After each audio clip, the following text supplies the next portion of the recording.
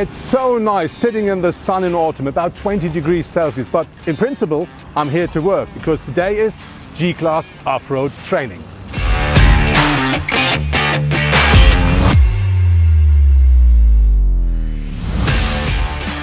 But today it's not only just about off-road driving.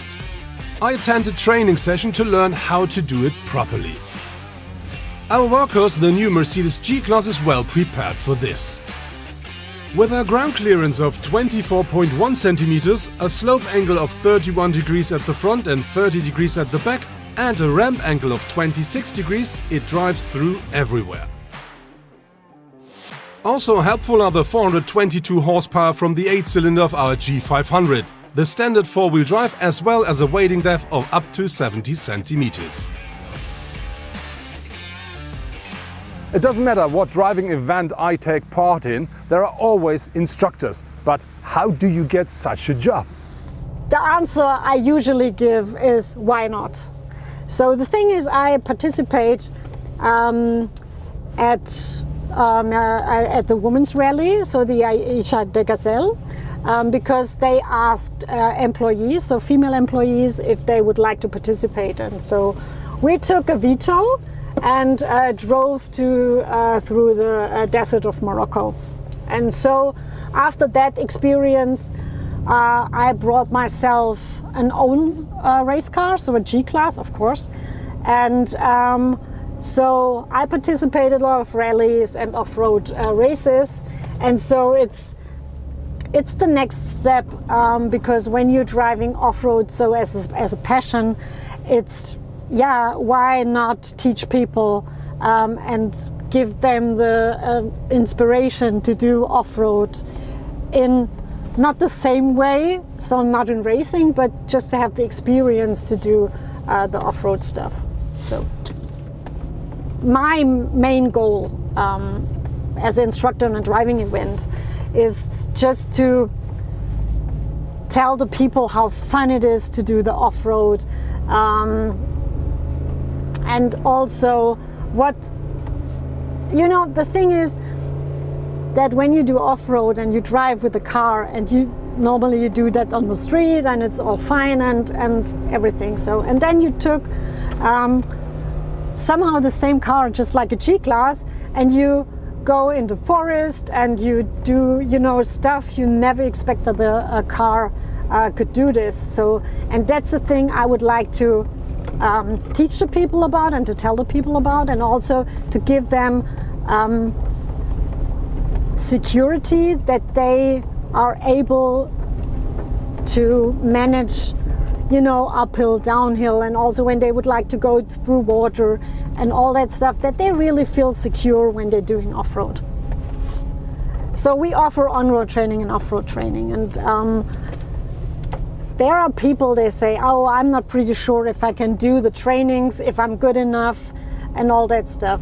But the main thing is just what I tell the people then is just think about it. It's something to have fun, to get more security in your driving skills, and it's not about how good I am, and it's not a competition. So it's just, if you see in our film, so there's the major drift and it's all whoa, and it's pretty amazing. So you look at it and say wow, and it's not our expectation as an instructor that they can do it the same. So it's more that we would like to have the people to have fun and to enjoy the things you can do with a car.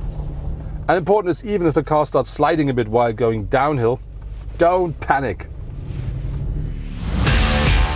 The training area is located in a gravel pit. And so, in addition to a beautiful blue lake in the middle, there are plenty of interesting ascents and descents, as well as water crossings. Right next to it, muddy forest roads invites to have fun, and on top there are plenty of slopes to conquer. The range of participants of such a training is wide. From the real off-road fan with experience to the buyer of a G-Class who just wants to try out what his vehicle can do. But they all have one thing in common: fun while driving. As an instructor, you not only have to instruct people how to drive, it also is a thing like a personal connection. And that means that instructors always can tell nice stories. There was a father with his girl, and the girl had, you know, a pretty new driver license.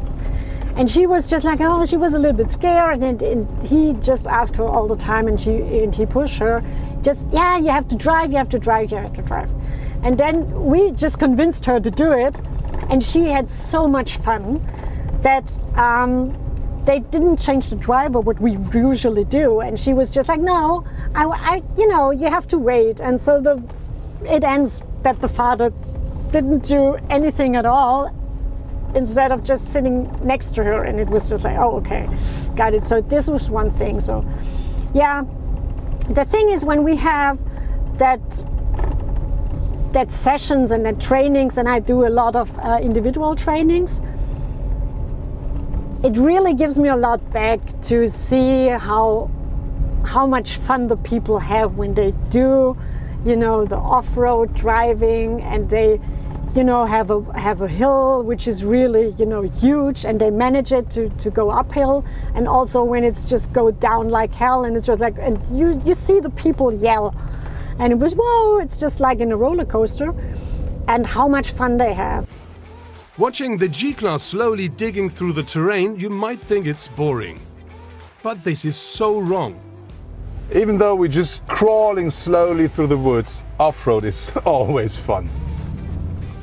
In addition, taking it easy not only protects the material, but also makes the journey safer and easier to control. Every now and then I have the feeling that one of the hills might be too much for the G-Class. But that only lasts a moment. And after the technology again showed what's possible, I lean back relaxed and impressed. The G-Class offers 3 different diff locks as standard. And now I'm going to ask the instructor, why is this on board?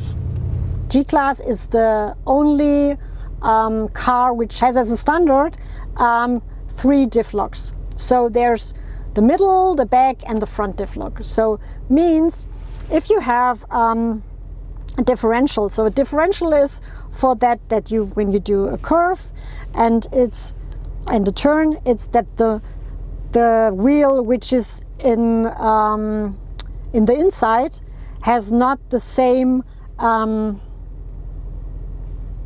way has not the same way as the outside wheel. So means that to the outside wheel it needs to go a little bit more, and there's more power to the outside wheel. So, and in off-road we don't need to have it, because if you have, you know, a lower traction and all that stuff, and you push the whole power to that wheel, so it turns, and it makes no sense because you don't have any traction anymore, which means that you don't go forward anymore.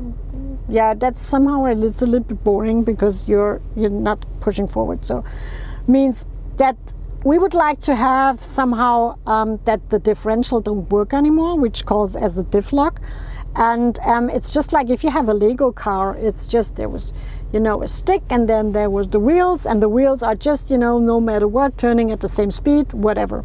So, and exactly this way we would like to have with a diff lock. Means that we would like to spread the power to the front axle and also to the rear axle in the same kind of way, and also we would like to have the power on the right wheel and the power on the wheel with the left wheel.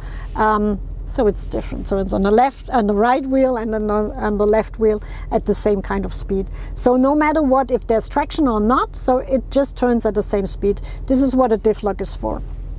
So what we would do right now, because we have here a hill, it's a little bit slippy, so we activate the middle differential and also the back. And then we just, you know, go slowly and smoothly uphill, and then we just see now a little bit, you know, like a push. And then we know, okay, the diff lock is in, because, you know, driving off-road had a lot to do with the feeling in your body, how the car reacts and all that stuff, and how the surface just moves the car. And so Okay, now we just did it and it was pretty smoothly without turning wheels and everything. So now we deactivate the diff locks because we don't need it anymore. And it's all the time that you don't activate your diff lock the whole time. Yeah, you just play a little bit with it. So what I would like to show you right now is how the turning circle changes when we have different diff locks in. So we right now look for space to do it. There we go.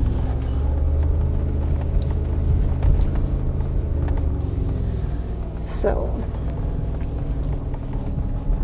now I drive in a circle and I try not to steer too much with the steering wheel. So there you go, there's our circle. So now I activate, without steering anymore, the middle diff lock.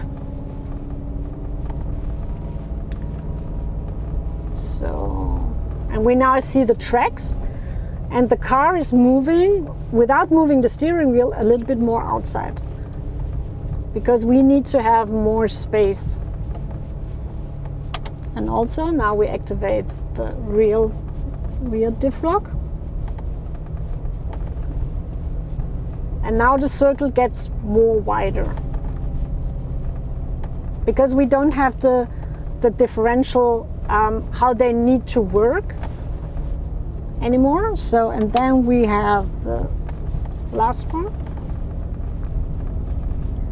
So, and now you feel it also on the steering wheel, that something, it's not so smooth anymore. So it's a little bit, yeah, it's harder to steer and to keep the steering wheel at the same position. So, and when we just go, when we have, you know, when we go in the forest and we need to have really, you know, hard turns, it's pretty hard to do it with the third one. So normally you need the third one if it's really, you know, when it's straight and it's really hard, it's really a huge hill, huge uphill or downhill section, or when we, just like I do it right now, when we go through water.